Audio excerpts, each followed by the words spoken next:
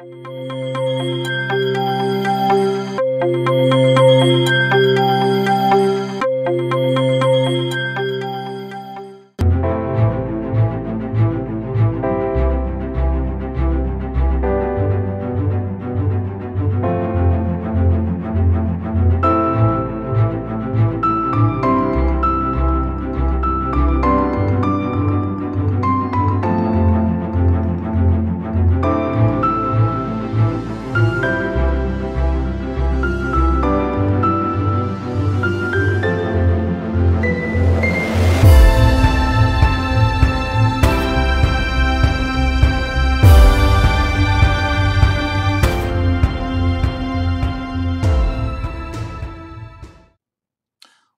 to another episode of Progress, Potential, and Possibilities, discussions with fascinating people designing a better tomorrow for all of us. I'm your host, Ira Pastor. Really awesome guest today involved in creating a better tomorrow.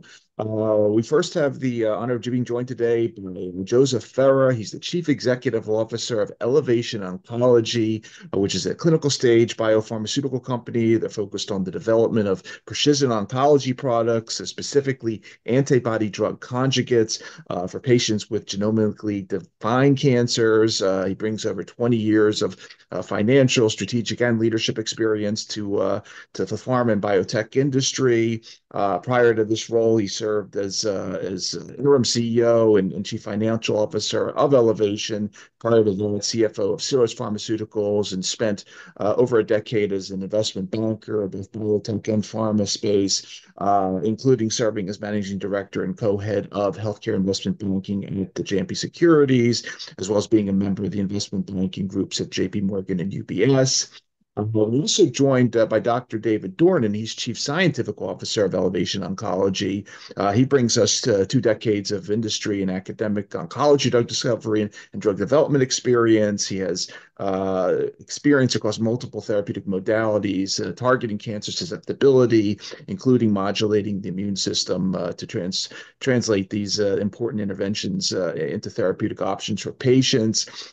Previously served as Chief Scientific Officer at Bolt Biotherapeutics, and before that was head of oncology research at Gilead, began his career at Genentech.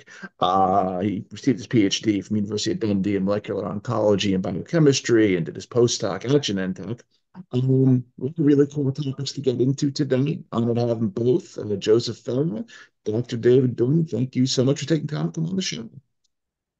Thank you. I really appreciate the opportunity and really look forward to telling you more about what we're doing at Elevation Oncology.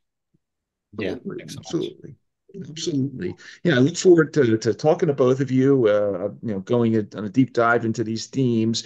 But we'd love to start things off as we typically do by handing both of you the floor for a little bit, just to talk a little bit more about yourselves. If we could start off with you, I'm always very intrigued by investment bankers that, no doubt have raised money for hundreds of companies and seen thousands of business plans that ultimately join up with a really cool biotech company. And it must be a really special reason you went there. Give us a little bit about your background story and what brought you to Elevation ultimately. Yeah, for sure. You're absolutely right. I mean, my background, my journey pretty much started with it as an undergrad in chemistry. I got a degree in chemistry, and really, of course, as part of that, got really close to science and the opportunity for science to be able to, help patients and our friends and our families that are suffering from a variety of diseases. But I also realized pretty quickly that maybe the best opportunity for me was not necessarily in the lab, but in the intersection of science and bringing that to the people that really matter and understanding about how we can continue to drive it forward. And one of my early experiences outside the lab was actually working for a life science tools company. At the time, it was Thermo Electron, now well known by all of us as Thermo Fisher. But that was probably the first time where I really got to understand that there's a lot of applications of some really cool technologies that are happening out there. And I just got a thirst for it. And I went back and got my MBA, as many of us do. And, I found my way, as you said, into investment banking, where, again, I saw it as an opportunity to really be able to bring finance to bringing drugs to patients, because we all know developing drugs is capital intensive. It requires a lot of thinking. It requires a team, and it requires a lot of capital as well.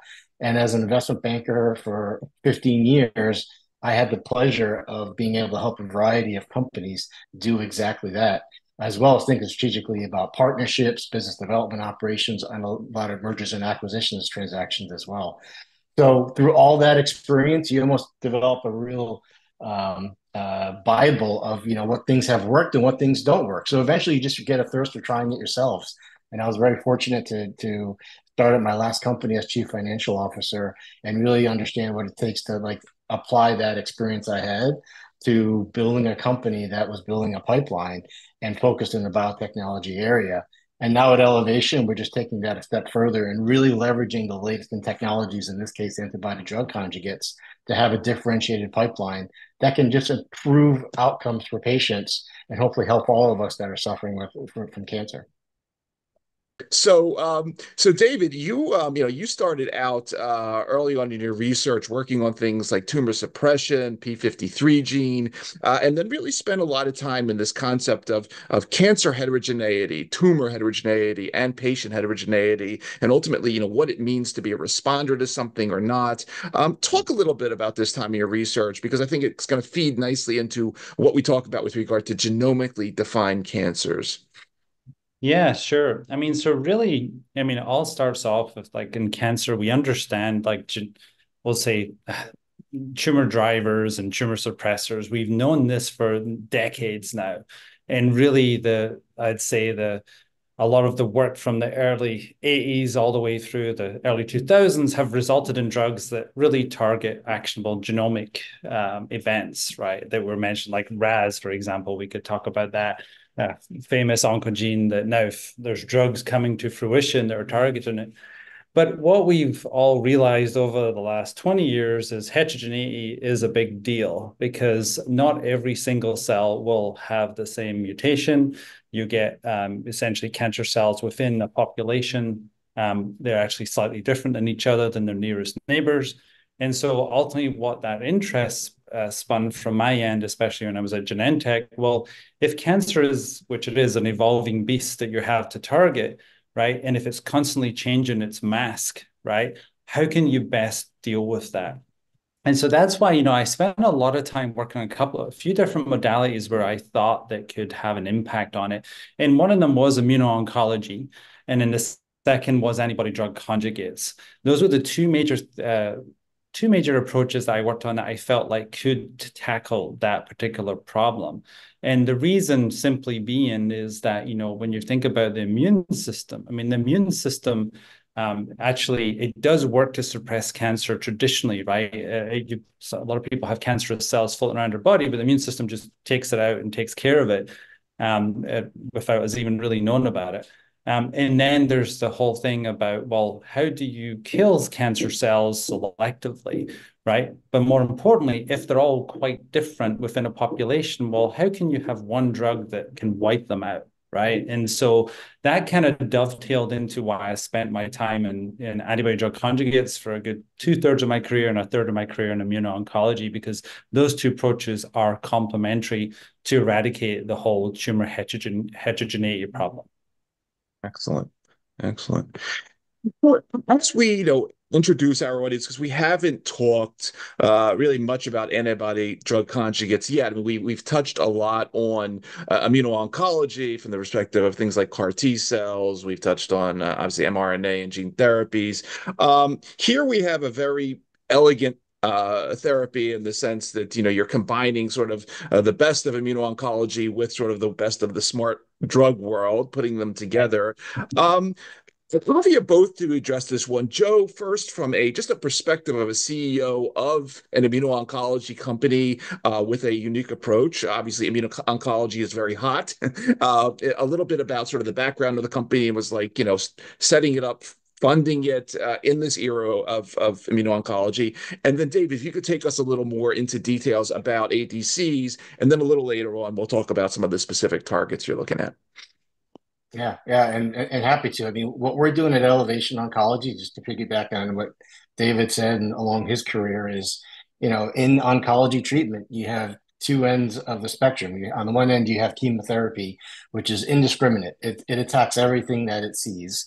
And on the other end of the spectrum, you have uber targeted precision oncology therapies that are really looking at really specific true drivers of a specific cancer. But in the middle, you have this wide range where there's a multitude of things that you want to do. And in that range, what we like to think about is we're focused on selective cancer therapies. We're not too broad, things that are not too specific either. You're sort of like in that middle zone where you could be selective. And selective can mean different things depending on what kind of tumor, whether you're talking solid tumors or hem-onc or something different. But being selective enough that you can target to the tumor where you want to target and stay away from the stuff, of course, that you don't want to target.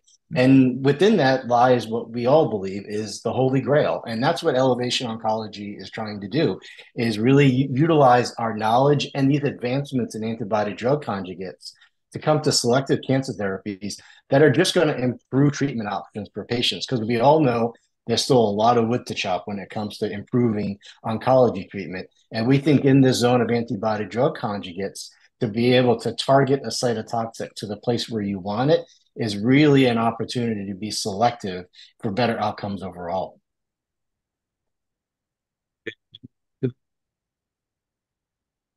Yeah. And I can extend on that just on the whole the ADC field. And so as Joe was touching upon there, right, that the idea of like you don't want to essentially wipe out normal cells, right? You only want to wipe out cancer cells, right? So this whole concept, it's over a century old, right? The magic bullet from Polar, and from that German physician scientist from a long, long time ago.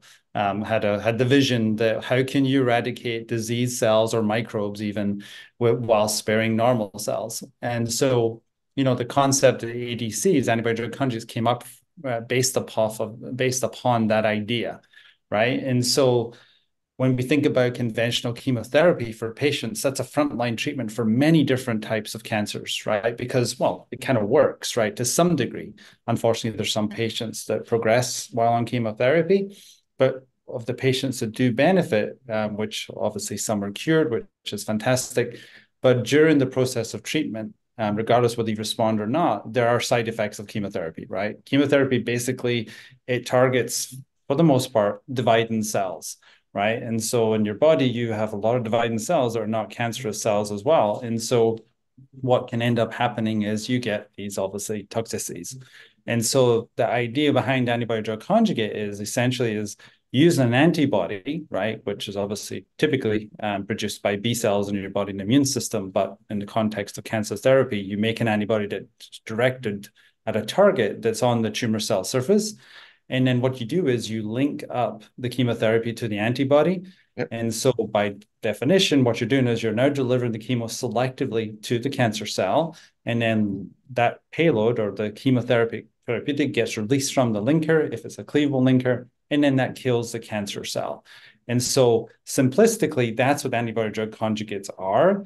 Now, there's lots of discussion points, I'm sure, within an antibody drug conjugate, but just some of the things we'll just say before we get into targets is that the field has, we'll say, been in drug development, real drug development for about, say, 20 plus years, 25 years, maybe 30.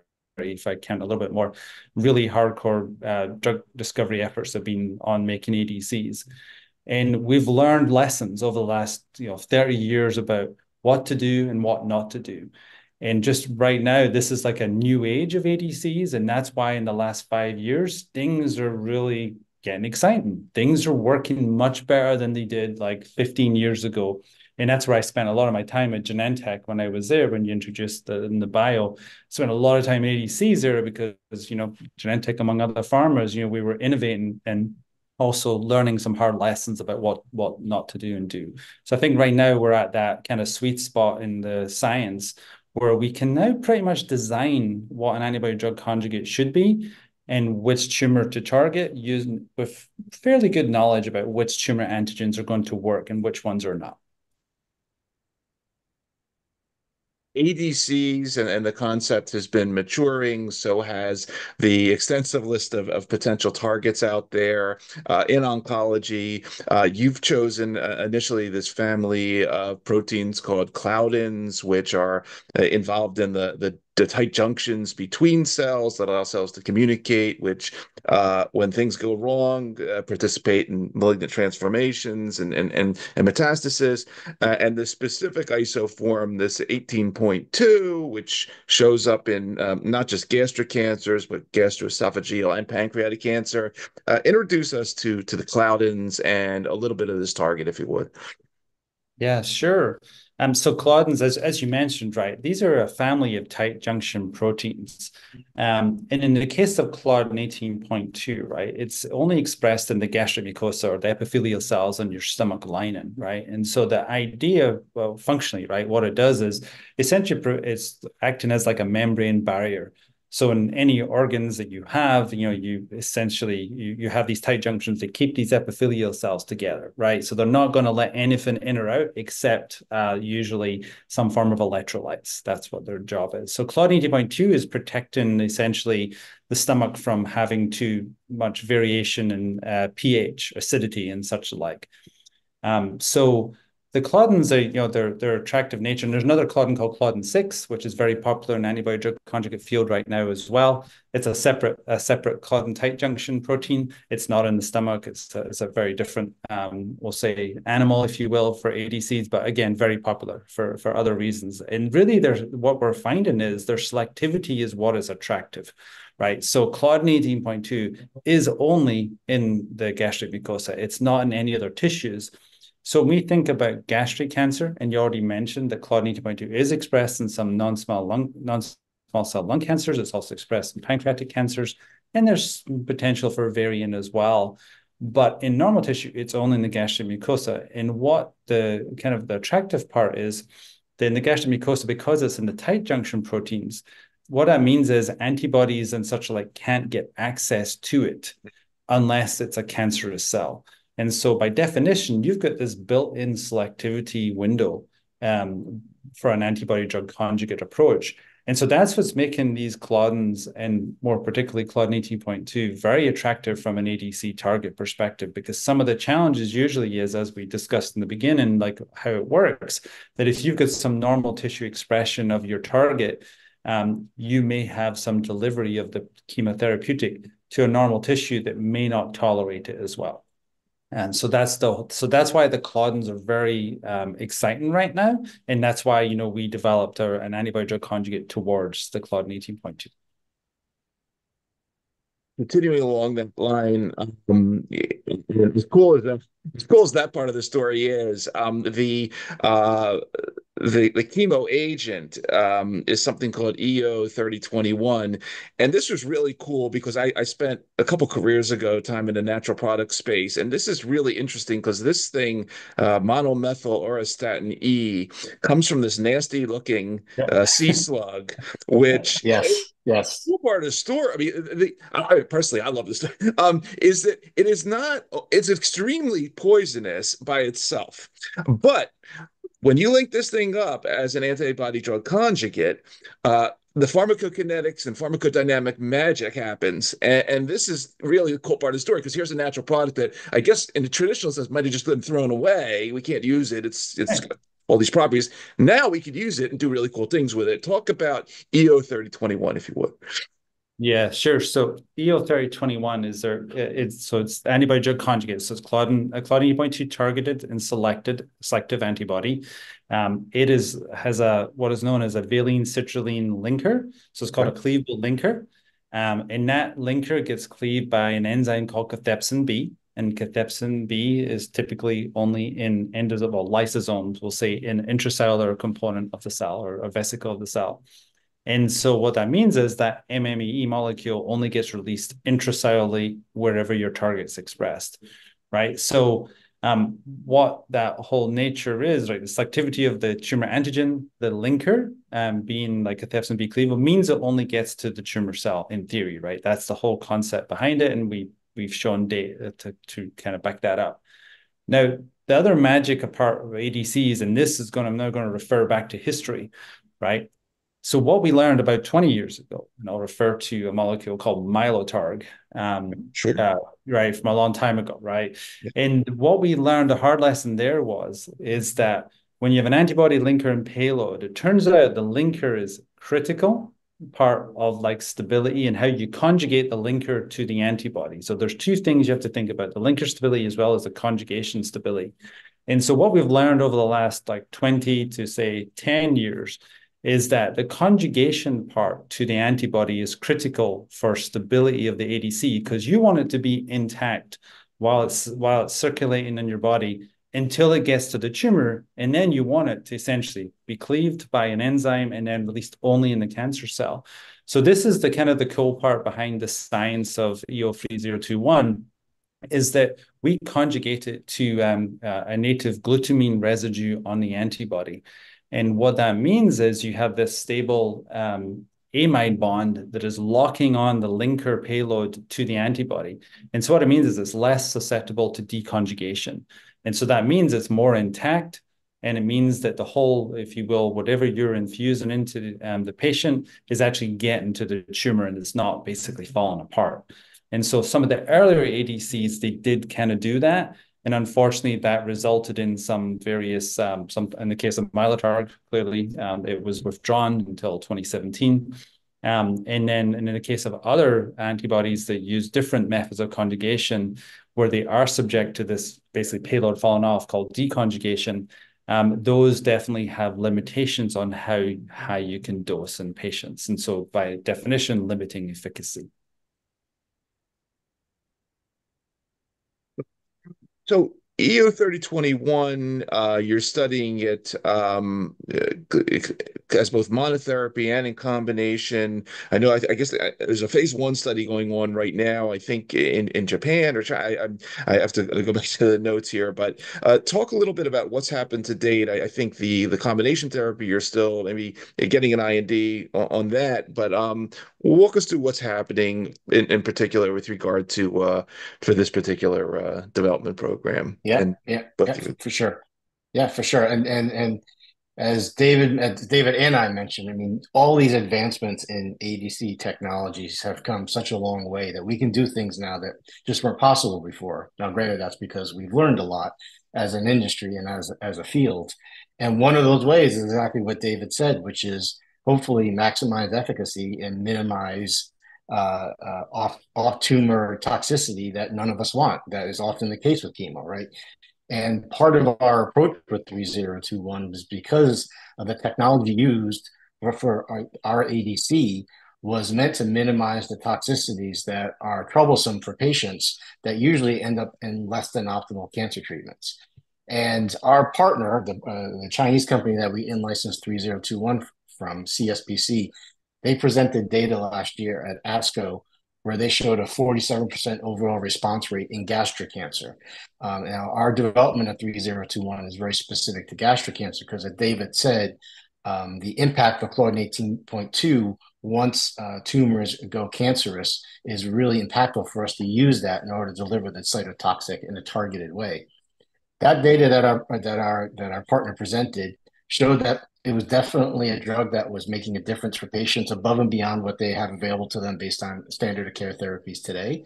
But it also showed that new technology, that specific conjugation technology that David mentioned, was leading to a tolerability profile that was different than what we would have expected based on older technologies, and one that was less onerous on the patient. And it was incredibly valuable for us as a company to know that we had an active agent with a differentiated safety and tolerability profile before we even dosed the first patient in our own trial. We started dosing patients in our phase 1, first dose escalation trial in August last year at US sites. And as you mentioned, we moved into sites in Japan in February of this year. Now, gastric cancer is a little bit unique because the incidence and prevalence of gastric cancer is actually higher in Eastern countries and Eastern populations versus here in the West. So it was incredibly meaningful for us to go into a country like Japan and start enrolling patients as part of our trial sooner than what a company like us otherwise would in its life cycle. And this has allowed us to be able to look at a broader worldwide population sooner rather than later as we think about advancing the drug forward in our phase 1 studies. All this is as a single agent, and we said that we're going to show the first data from our phase 1 trial by mid-third quarter. So in the coming month, we're going to share for the first time data from what we think 3021 can do in our own trial above and beyond what our partner in China showed last year. And as you mentioned, in oncology, single agent is great, but combination therapy is an opportunity to improve patient outcomes even more. So we also think it's important to bring 3021 in parallel into combination studies, combinations with different types of agents. That, back to what David said in the very beginning, and just thinking about how oncology treatment has evolved, the opportunity to use multiple drugs to target the heterogeneity that occurs in any oncology, in any solid tumor, and in oncology in general. Um, While we're on this topic, David, if you could say, I know last month, I think it was, you were at ACR and you were presenting on your second major candidate, which is focused on HER3. And this is a very interesting target. We're not just talking about breast cancer, but potential small cell lung cancer and some other solid tumors. Maybe the audience is a little less familiar with HER3. I hear a lot about HER2. Can you say a few words about this agent? I know this is in preclinical development, but it's equally cool, and I'd love you to tell us a little bit about it. Yeah, sure. So, so this, as you said, this is our second pipeline program, and earlier research will say we are essentially targeting HER3. Now, HER3 is part of the same family as EGFR, HER2, and HER4, or RBB3 is the old name for it. And essentially, right, the HER3 partners with other members of the family. So usually because it has a heterodimer, usually with HER2 is the most popular one, but with EGFR also has been found. Typically, people have been pursuing HER3, we'll say 15 years ago-ish. Plus, we're trying to block signaling of the HER3 or dimerization of our EGFR and HER3, and such approaches had limited success, to be polite.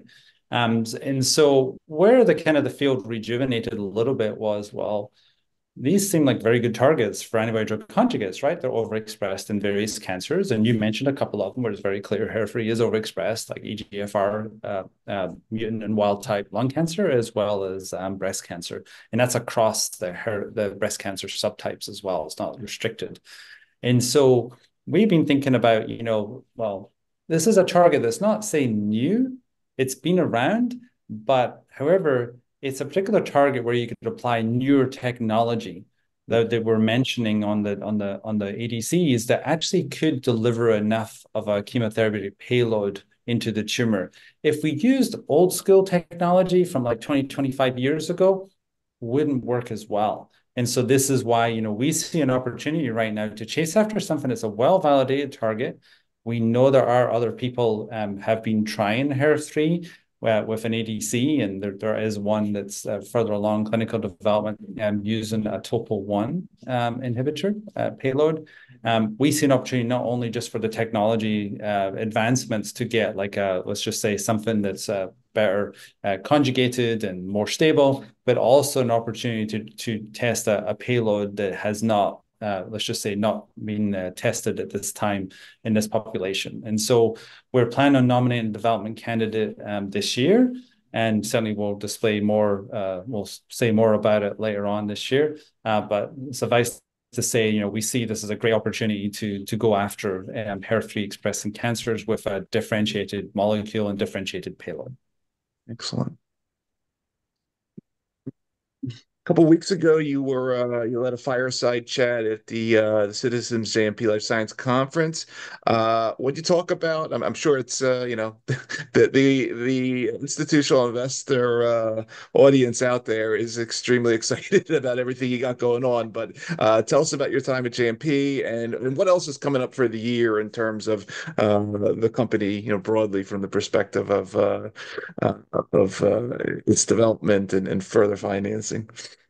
Yeah. Well, certainly the Citizens JMP conference was a great opportunity to engage face to face with investors, institutional investors, and others in the industry. And it's always a great time, especially in New York, to be able to tell the story even more to a wider audience. As David and I have been saying, we're leveraging the latest in ADC technologies and our expertise in it to build a differentiated pipeline. And we're starting with EO3021. And as David just mentioned, our second program, our HER3 ADC. Every year I feel like I say it's going to be a transformative year for Elevation Oncology. And so far, every year that's been exactly the case. And 2024 is no different. I mean, looking forward from where we go from here, the releasing the first clinical data from our phase 1 trial of EO3021 as I said, by mid third quarter is going to be an important event for us as we continue to show the world what we're doing with the program in order to drive it forward and how it can make a difference for patients living with cancer. Another important event for us this year is driving that HER3 ADC forward. And as David mentioned, we plan to name a development candidate. And there's a lot that the team has done to get us to that point in order to get to the point where we say, okay, this is the ADC, this is the ADC construct and the molecule that we think is going to be the one in order to be differentiated going forward. And over the longer term, we certainly look forward to continuing to use this latest in technology to build a pipeline that's going to continue to have better outcomes overall. And we look forward to telling the world about it later this year and in general as we keep building the company. Awesome. And Dave, any final messages on the science front? I mean, you walked us through the biochemistry and the molecular biology that's going on. You took us into clinical strategy. I read this interesting article that you were involved in a bioprocess on the fact that it's important to manufacture these things on large scale, and we're finally at the stage where we can do that. Any other final notes while we have you on general on the ADC domain? Yeah, I would just say that the things to watch out for is that now that we understand how to build with Lego blocks, if you will, with the ADCs, that we're now finding different colors of Legos in the form of payloads, right? So the one thing is, like, we talk about chemotherapy and the base payloads, and they're great. We love them. We're doing them here. A lot of other people, of course, are doing them as well. But there's also opportunities at a field at large for doing things that are different. They're not, it can be small molecule inhibitors of signaling. It could be like general things like protein degraders or molecular glues.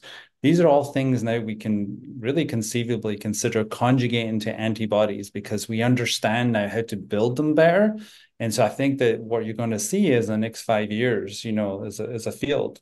And is really this, again, the renaissance of not just old school ADCs, but actually just now we're making new molecules that should have like significant impact on patient outcomes.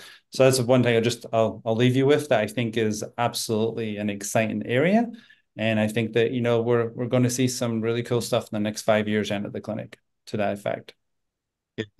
It's extremely exciting, and it's as Joe was saying before, in this sort of continuum of what's existed, the fact that you're sort of smack in the middle of the sweet spot of where everything's heading. I'm excited for you, and I look forward to continue to follow you guys and the company, and really wish you the best with this as you execute on the clinical programs both in the United States and abroad. But really, really great stuff.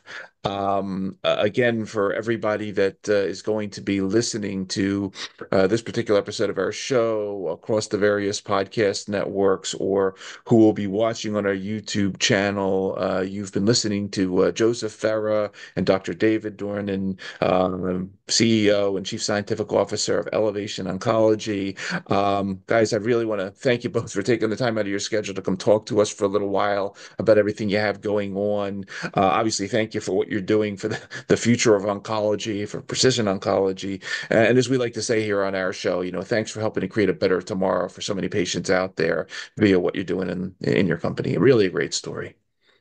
Yeah, we really appreciate it. We love your podcast and really, really honored to be able to be a part of it, and really appreciate what you're doing and to continue and get the message out there for everything that science is doing as well. So thank you to you as well.